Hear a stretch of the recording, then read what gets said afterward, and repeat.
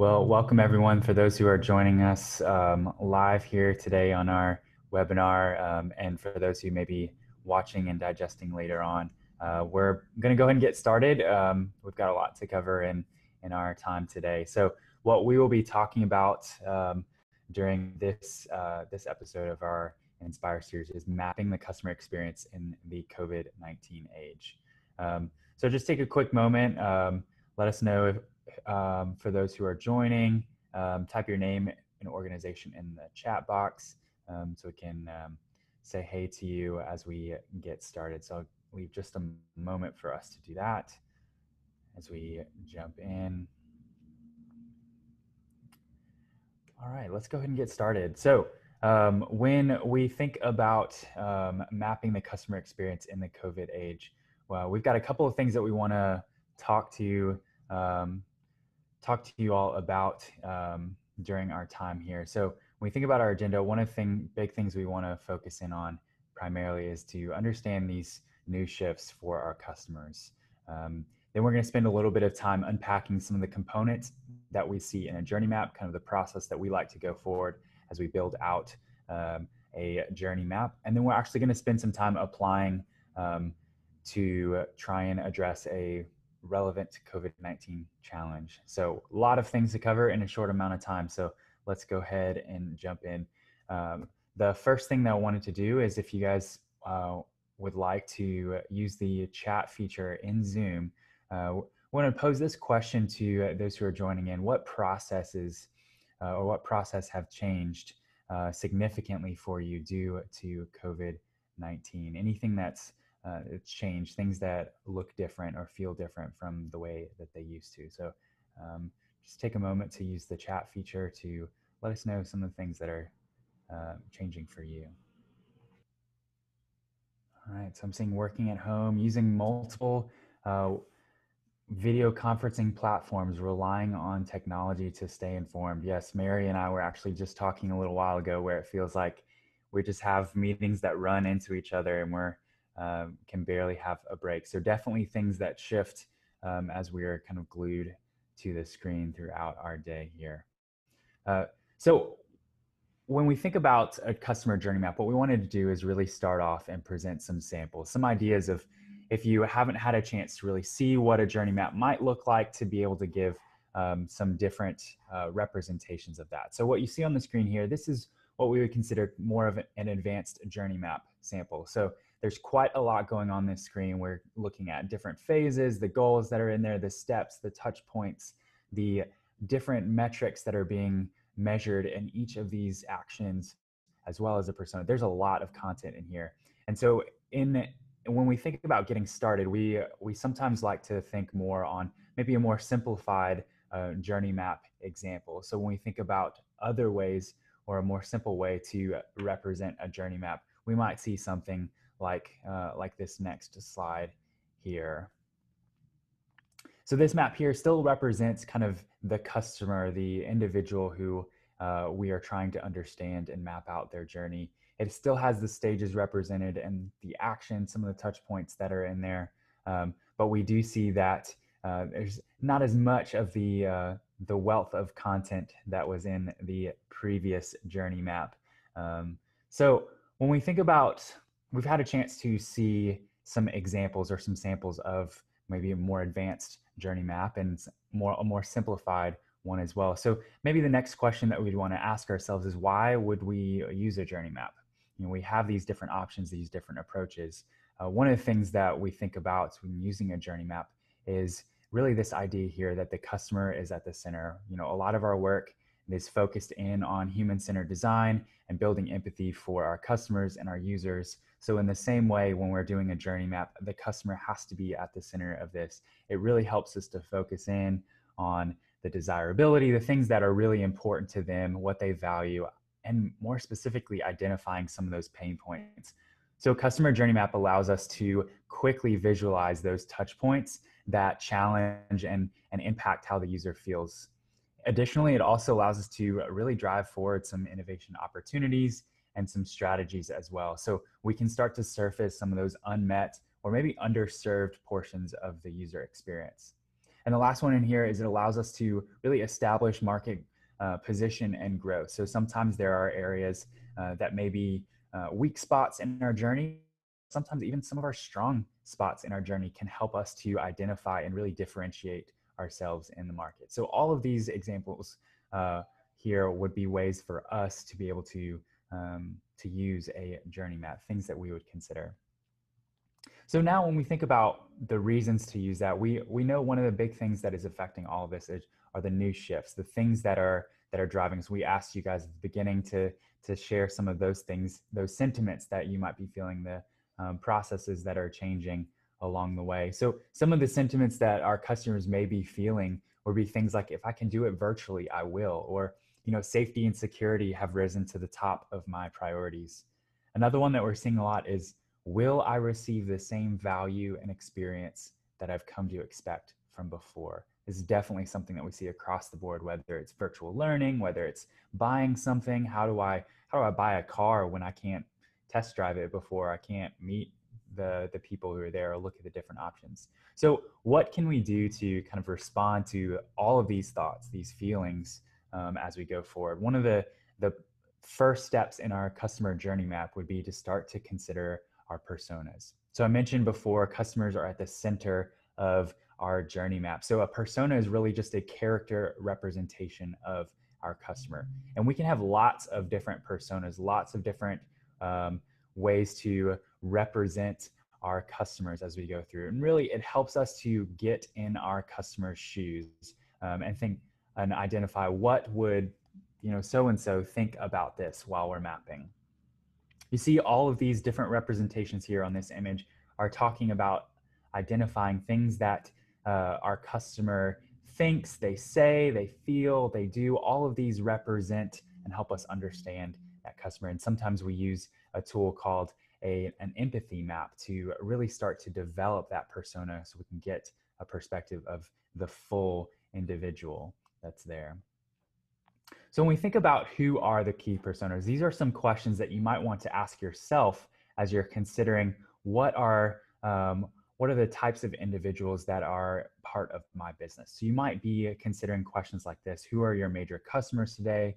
Or more specifically, who represents your greatest growth potential? These are the types of questions that help us to really say, how can we focus in on maybe 1, 2, or 3 customer personas that we really want to understand better, and then translate that into a really powerful experience for them as well.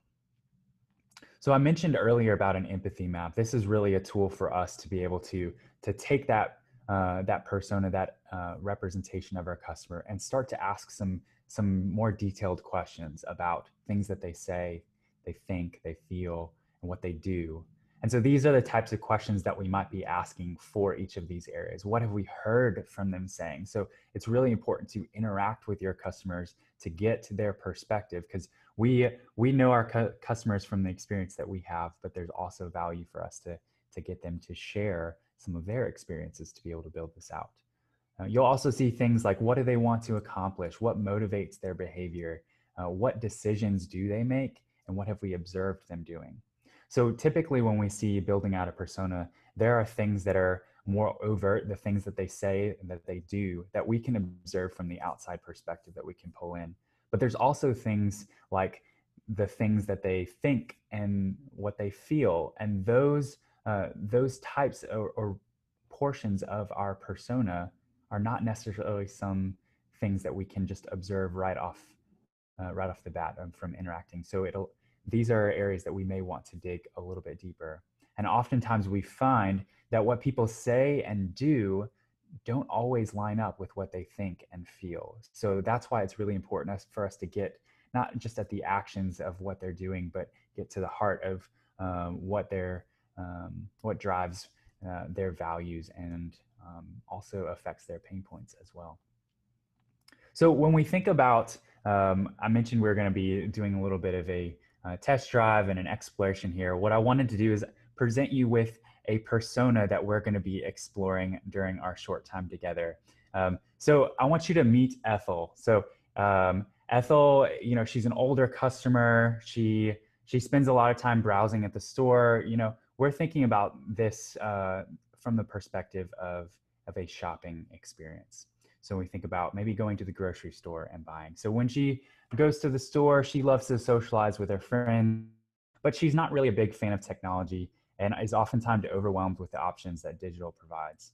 She values close relationships and particularly with her family, but her family lives in another state. So it's been really difficult, especially now as things have changed, for her to be able to interact with them. She can't get the same support. And we also see that she has tried a couple of different shopping options, different ways to be able to buy things, but sometimes struggle to get exactly what she wants, when she wants it, and to really maintain the level of interaction.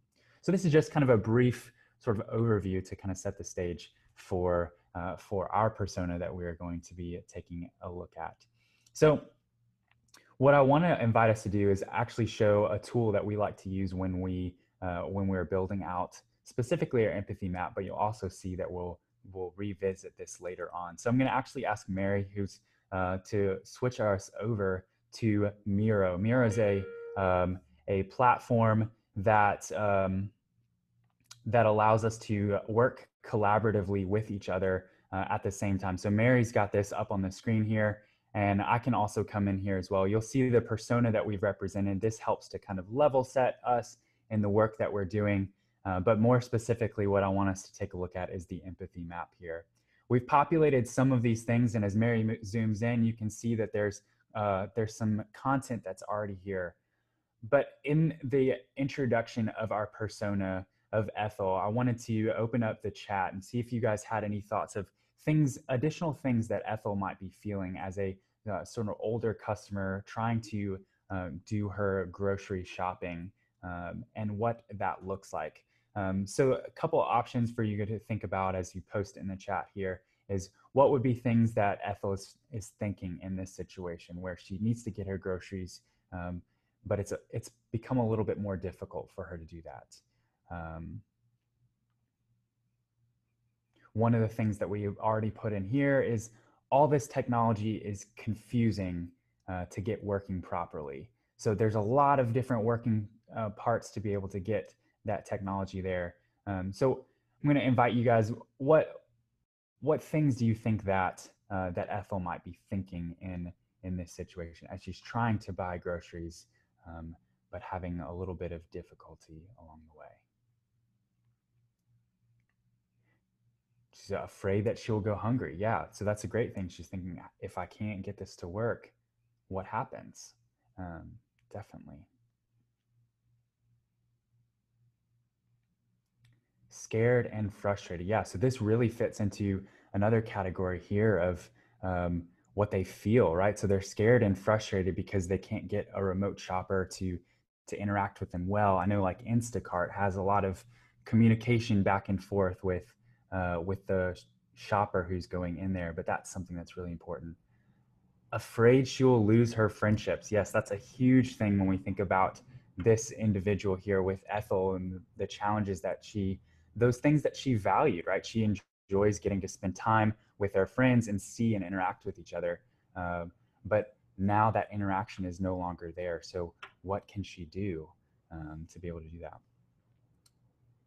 Instacart is not available in all areas, right? So some of the things that she says, I can't get Instacart to help me in to get my groceries. It doesn't serve me. I have a limited budget, right? So these are things, I don't have enough money to get all the things that I need, and paying for all these service fees and these subscriptions are just making it that much more difficult for me to do that. Yes, she feels some low self-esteem, right? Because she can't figure it all out as she's going through. These are really great things for us to consider. So you can see in just a short amount of time, we're already seeing this map populate here, feelings of being alone, like all of these different sentiments help us to understand our customer more deeply. I was able to provide you a general description of our persona, but you guys have already been able to add all of these different representations, these different sentiments of our customer. And this helps us to understand them even more deeply as we try and build out and map out the customer experience for them. So I'm actually going to ask Mary to take us back to our slides real quick. We have all of these post-its that have populated on Miro, so you can see that in just a short amount of time, lots of information there. So if we were to make our way, once we've built out our empathy map, the next activity for us is to build out the customer journey. What does that look like for our persona that we've started to understand? So we want to be thinking about, primarily, we like to start out with the customer stages. So thinking about what are the sort of broad sequences of this journey. So sometimes it's really easy for us to be able to start from that perspective, that broad level of those stages, to really help us understand and to start exploring into more detail. So we kind of start broad and then work our way into the detail that's there. So for us, what we're doing when we're thinking about understanding the shopping experience, the grocery shopping experience for Ethel, our older customer who values interaction, we're gonna use these stages here of before, during, and after. But there are lots of different stages that you can go. You can kind of play with those that fit your particular challenge that you have in there. So another thing, once we've started to really identify the customer stages, the next piece that we want to be looking into are really to understand the other parts of our journey map.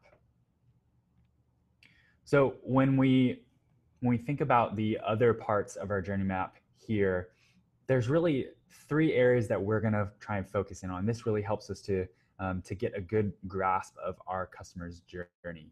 So the first one here is simply the actions. What is our customer doing in each of those stages? It helps us to really kind of sequence that out and be able to see what happens next and what happens next, and really work our way through that and have that sequence. The other element in here that's really important for us is to try and map out what is your customer feeling.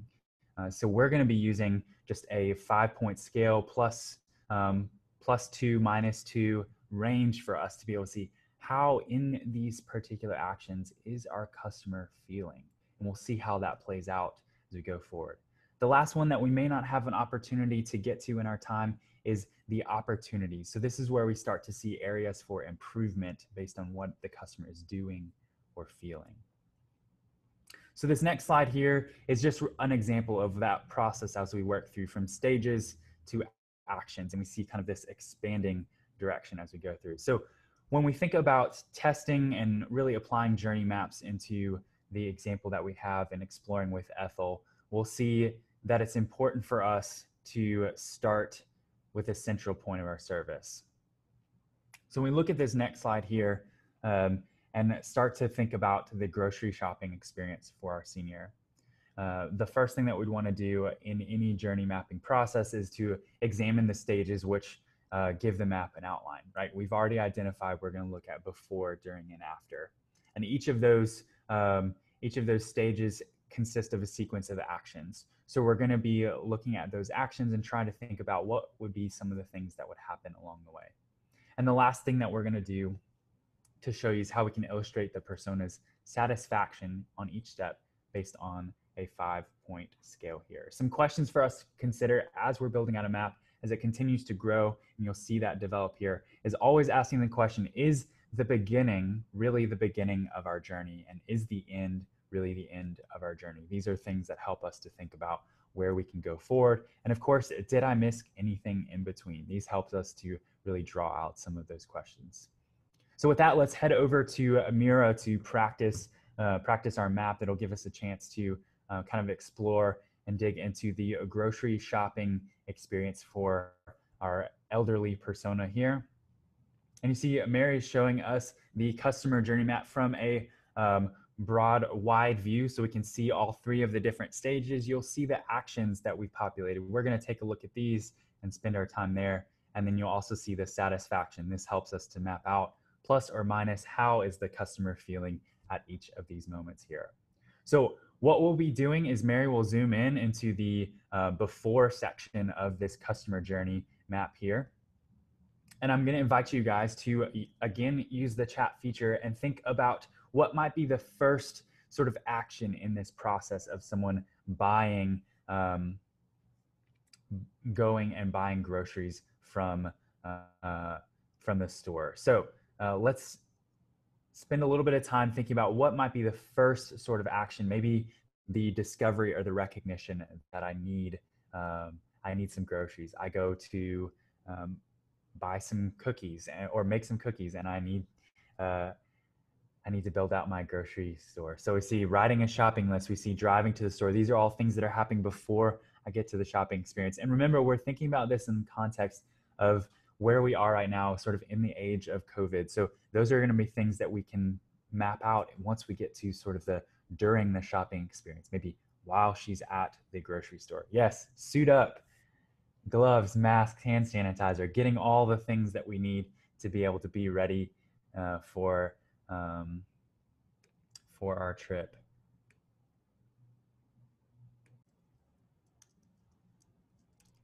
So I'm gonna add another one in here of deciding to make something. Um,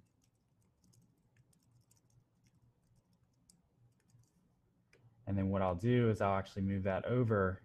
We'll get that to represent over here. And you see that in real time, we're able to move these items here. We see call ahead, right? So I want to make sure that that this is a good time for me. I know some grocery stores, yeah, to make sure they're not too busy. Some grocery stores are offering early hours or dedicated hours for seniors to be able to check in. I know one of the things that we've heard from this situation as well is some individuals who might fit into our Ethel persona might not want to go during that time because that's when all of the sort of higher risk individuals are all congregating in one space. So that would be something that she might be considering as she's going through and deciding to go to the store. All right, so we have 5 different items here for the before. So let's think, after the drive to the store, she arrives at the store. So Mary, let's move into the during stage here, where we take a look at what are the things that happen during once she is in the store and wanting to buy. What are some of the things that she might be experiencing in here? So I invite you guys to use the chat again. Let us know, what do you think might be things that are happening during this? She grabs a cart, of course. And hopefully the cart has been sanitized, or she might have used her hand sanitizer that she had. Wipe cart down. That's great. Picks an area to shop first. Yes. So one of the things that we're seeing too are the one-way activities, right? So the pathways that some grocery stores are making to be able to direct us and go in one direction and kind of cycle through this the grocery store in one path. And avoid the people, of course. Yeah. Queue to get in, right? So what if there's a line to get in? Maybe that's something that we need to put at the before. She has to wait outside to be able to get into the store.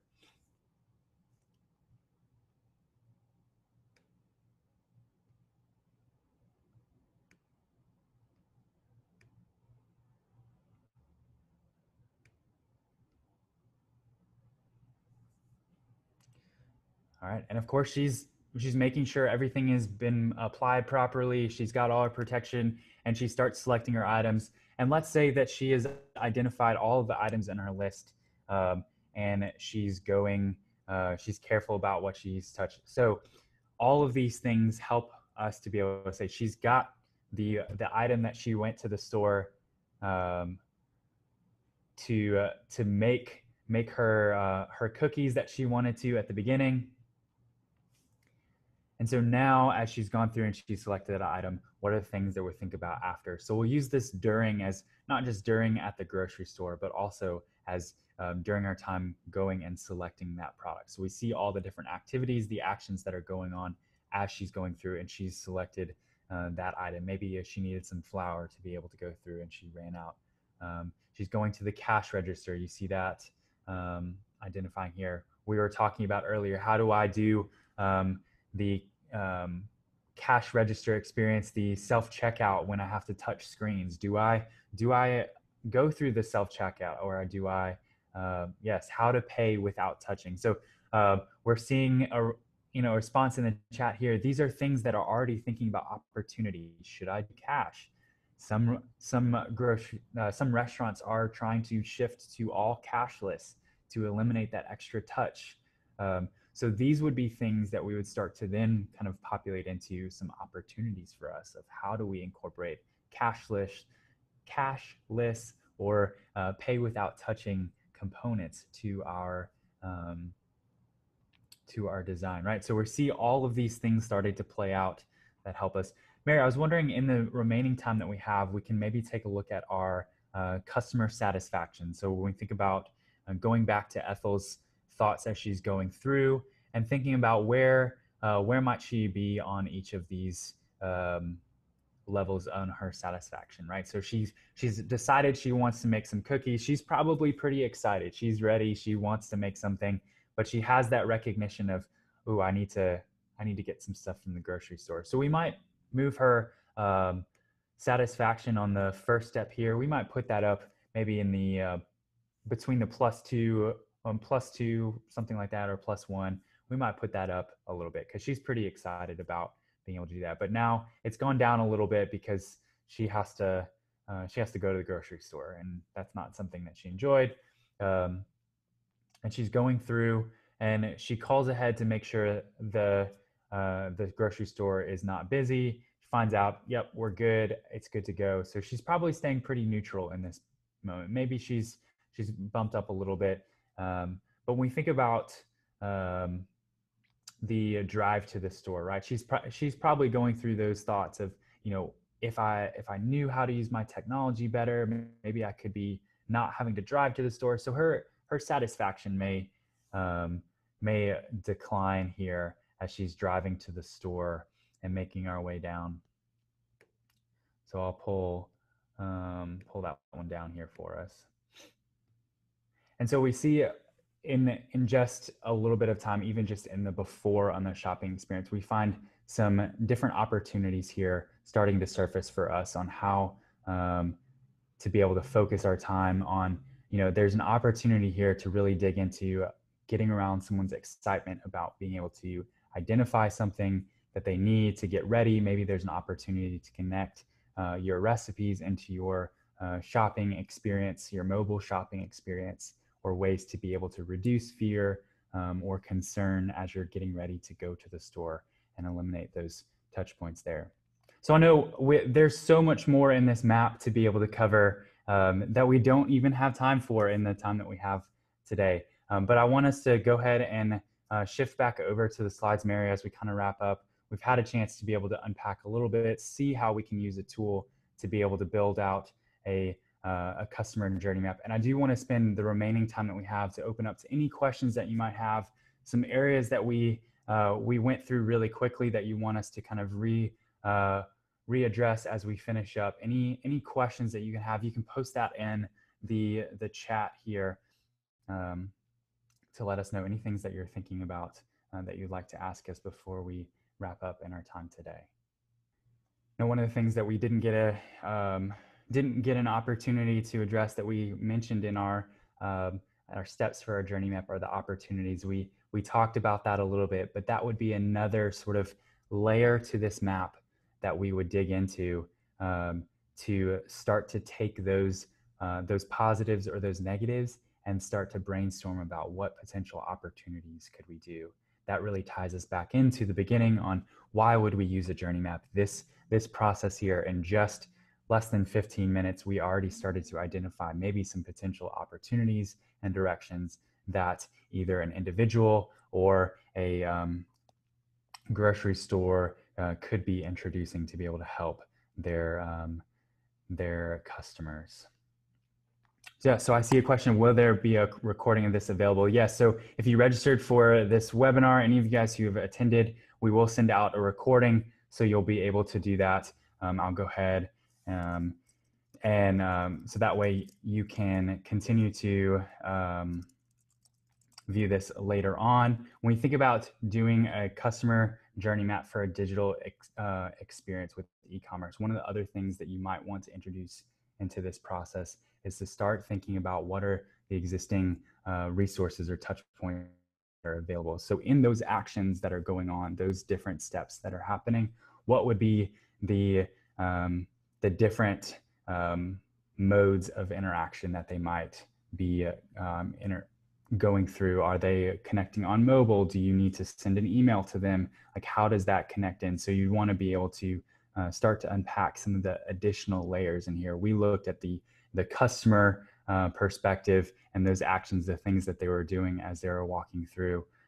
But as you kind of dig deeper into the map, you'd want to start to think about what are the actions that you as a business are starting to consider, and then what are the supporting services and processes that need to help build up and make that a reality. So that's the kind of delving into the more advanced journey maps as you go through, and you start to transition really into what you might refer to as a service blueprint, to really see all of the different activities and swim lanes that are coming through for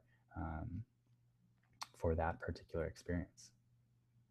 So thank you again for everyone who's joined. We're hope you got something valuable out of this webinar, and we hope you have a great rest of your day and weekend.